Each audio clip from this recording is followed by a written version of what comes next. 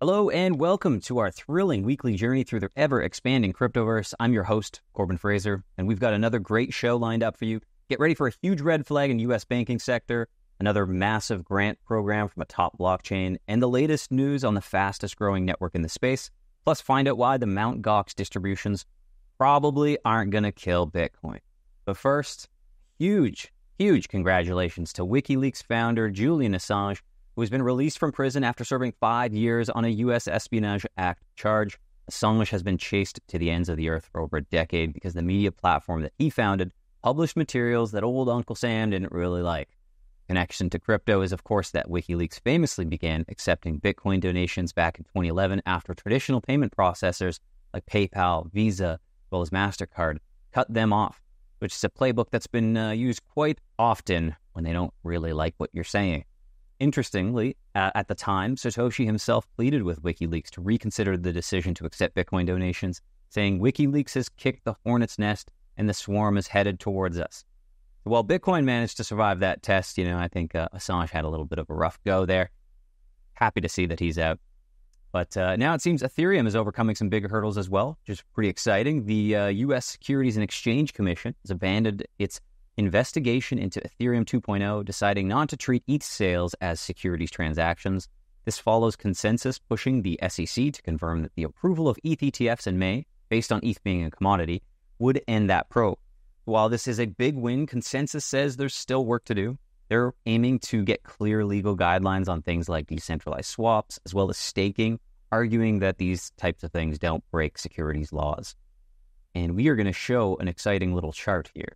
Switching gears, Bitcoin had a rough start to the week, dropping below 60K for the first time since May.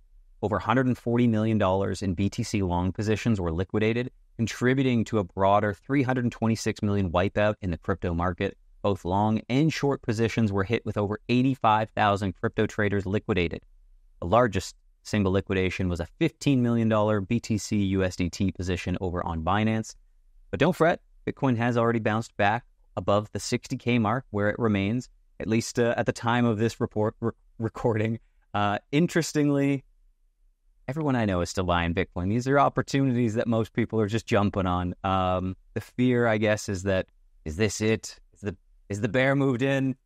The bulls have given up? I don't know. We'll see. So some investors are blaming the recent Mt. Gox news on Bitcoin's dip, and that they're saying this is all Mt. Gox liquidations. The news, of course, is that around $9 billion in Bitcoin that's been locked up for 11 years is about to be distributed to its rightful owners. But according to Alex Thorne from Galaxy Digital, the upcoming distributions to Mt. Gox creditors won't disrupt the market much. His theory is that most of these creditors are actually long-term holders who likely won't rush to sell their coins. They might, liquidate a little bit here and there, but they've been waiting long enough, and they're probably going to keep holding, given that they've seen the rise of Bitcoin in those 11 years. This could, of course, ease any major market pressure. Additionally, the locked-up Bitcoin won't be distributed all at once, so it's unlikely that we're going to see these massive sell pressures going on all at once. So next up, we've got a financial doom prediction for you. We always like those. But first, let me tell you about Pepe Unchained, who's sponsoring this week's show. Folks, Pepe has been with us since in the crypto space from, before it was even declared a hate symbol by the Anti-Defamation League back in 2016. This anthropomorphic frog who we lovingly use to express our emotions in text-based environments such as Telegram and Discord and Slack has always been a prisoner, chained to his clunky Layer 1 server room. Pepe Unchained is hoping to change that, unleashing this little racist dog whistle to its own Ethereum Layer 2, where it's hoped that Pepe and other memes will proliferate at a previously unseen speed. If this floats your boat, head over to PepeUnchained.com to get in on the action. But do remember, folks, meme coins and meme chains, they're highly speculative. You may lose everything that you put in. So keep it fun. Play it like the game that it is. Check out these cool little animated Pepes. They're fun. Moving over to the banking sector, market strategist Gareth Soloway has raised some red flags, noting deficiencies in crisis management plans from major U.S. banks like Bank of America, Citigroup, Goldman Sachs, and JP Chase, as highlighted by federal regulators. Soloway warned of potential troubles ahead, citing banks offloading significant bad debt amidst high interest rates and challenges in mortgage-backed securities and commercial real estate. So the strategist also observed technical weaknesses in bank stocks like JP Morgan and Citigroup, indicating underlying issues within the sector. Okay, let's take a look at the latest darling over in the fast-moving cryptoverse. Ton, T-O-N, high-speed, low-fee blockchain developed by the team behind Telegram, which is, of course, one of the most popular chat apps in the world right now. With Ton recently breaking into the top 10 coins by market cap, Pantera Capital plans to raise funds for a new investment round in Ton Coin. The American investment firm aims to attract investors with a minimum investment threshold of $250K. Ton recently achieved an all-time high despite market downturns driven by growing interest in Ton-based games such as TapSwap, as well as Notcoin. In more Ton news, Ton Chain coins have surged to a combined value exceeding $20 billion, driven by Ton Coin's 18.4% appreciation against the US dollar over the past month.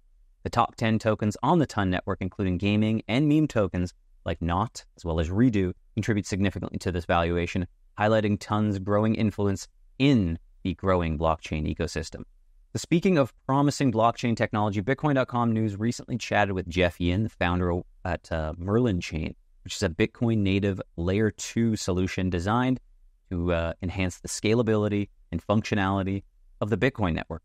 So Yin discussed the evolving landscape of Bitcoin-based decentralized applications and their differentiation from Ethereum virtual machine dApps.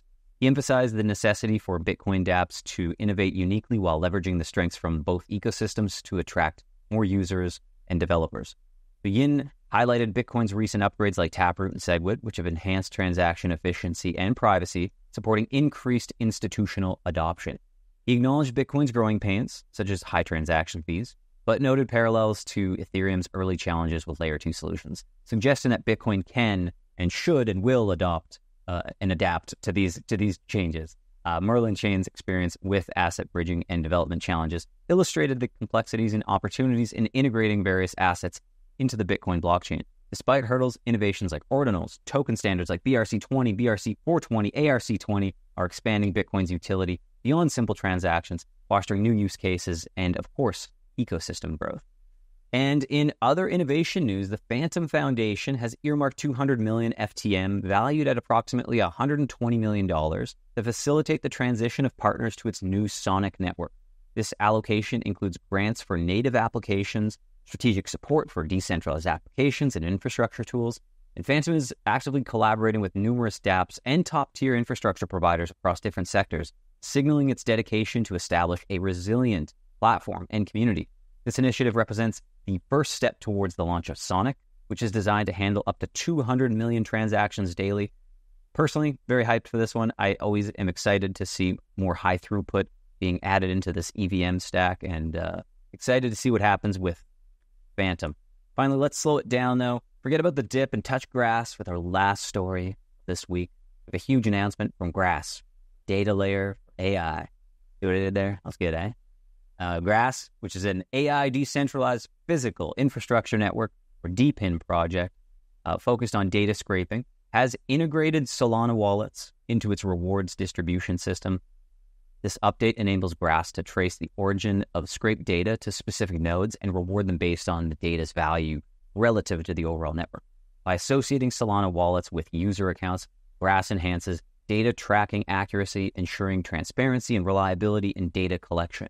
So this move aims to prevent data poisoning and biases in AI training, fostering trust among developers and users alike. And that's a wrap for this week's Crypto News Roundup. Stay on top of the ever-changing world of cryptocurrency by subscribing to our channels for the latest updates and insights.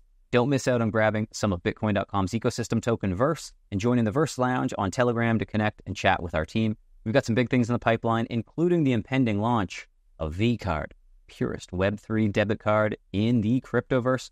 So join our fast-growing community to stay in the loop. Thanks for tuning in. Until next time, keep your wallet secure and keep exploring new opportunities. See you guys soon.